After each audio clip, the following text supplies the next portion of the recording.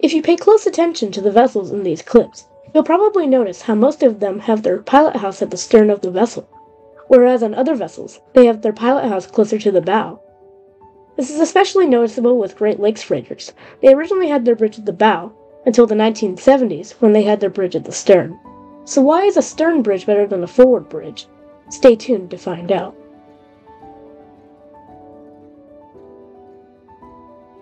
Before we start the video, make sure to subscribe to the channel if you are new here, and turn on post notifications so you never miss any new uploads. Because less than 1% of the people who watch my content are subscribed. So if you find this video interesting or even enjoy it, consider subscribing. I put a lot of effort into these documentaries and videos, and subscribing is a completely free way to support my work. Anyway, enjoy the video. First reason why these vessels have stern pilot houses is because of safety. Because if the ship is in rough weather, the crew are in the most protected part of the vessel. Also, the engines and machinery are in the stern of the ship. So it's very convenient to have the accommodation close to the engines, with the lifeboats and rafts close to the bridge as well, which can also maximize cargo capacity, since if you were to have a forward bridge, you would have a little less cargo space. But this design does have some cons as well. For example, if the ship is caught in rough weather, the cargo hatches are more exposed to being breached as the waves crash over the bow. This is exactly what happened to the British bulk carrier Derbyshire in 1980. She was lost with all hands off the coast of Japan in Typhoon Orchid, when it was determined that her cargo hatches were breached after the waves pounded her bow, because she lacked a forecastle. Even if a vessel doesn't lack a forecastle, a forward bridge would give the cargo holds more protection. Plus, a stern bridge doesn't give you as much visibility, especially if you have containers stacked on the deck or you're sailing through a fog bank.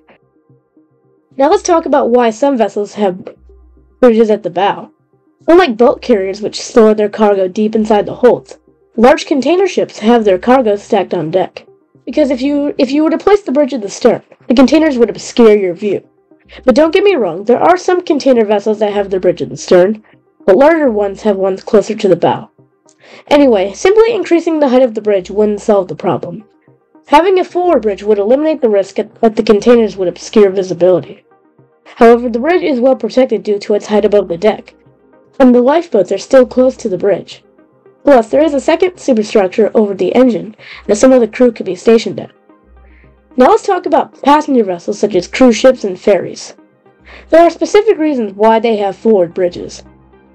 Unlike bulk carriers and other cargo vessels, most ferries and cruise ships have entire superstructures that take up more than 2/3 of the ship's length, which has been like this for decades. If you were to put the bridge at the stern, you wouldn't even be able to see the bow of the vessel, so it makes more sense to place the bridge near the bow. Same with auto carriers.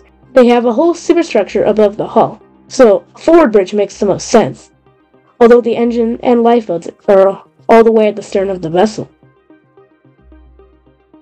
Now, like we mentioned earlier, we didn't see any Great Lakes freighters with stern bridges until the late 1970s, with the last forward pilot house laker being the Stuart J. Court, introduced in 1972. Great Lakes vessels have always been known to use much older methods of building, transportation, and design, and still continues to this day. Even when we started seeing some of the first ocean-going freighters having stern bridges, most lakers still kept their traditional design until the 1970s, as mentioned earlier. And as of today, there are only about 20 forward pilot house lakers still in operation on the Great Lakes. But even though the position of the bridge has changed over time, it's likely that technology will progress, and we might even see some vessels using different methods of energy that requires the bridge to be moved forwards. I hope you enjoyed this video, and make sure to subscribe and turn on notifications so you never miss any new uploads. And stay tuned for more videos like this one. Anyways, thanks for watching, and I will see you in the next one.